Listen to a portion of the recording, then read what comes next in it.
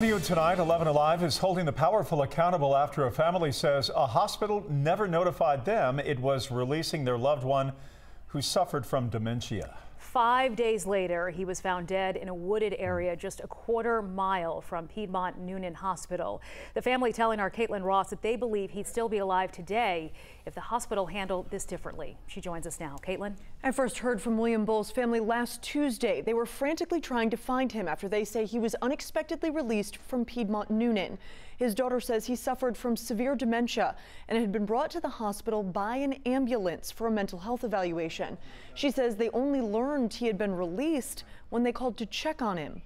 He doesn't know who he was. He has dementia. He was not safe. When she learned he was missing, William Bull's daughter Jennifer asked me to share her dad's picture on social media, hoping someone may have seen him. I posted the flyer after the Coweta County Sheriff's Office issued a Maddie's Call, an emergency alert for missing people who are elderly or disabled. The post was shared hundreds of times, and people organized a search party to look for him. It's such a broad area. I mean, the woods back there, how many miles? The Bulls family says the hospital would not release surveillance video to the sheriff's office for 2 days, so they didn't have a lead about where he might have gone after he left the hospital. If we would have found out that day when we told them he was missing and he was missing from there, they could have brought in dogs and it would have been the hot trail. Then on Saturday, members of a search party sent me a picture of his shoes in the woods just before they found his body in a creek behind the hospital.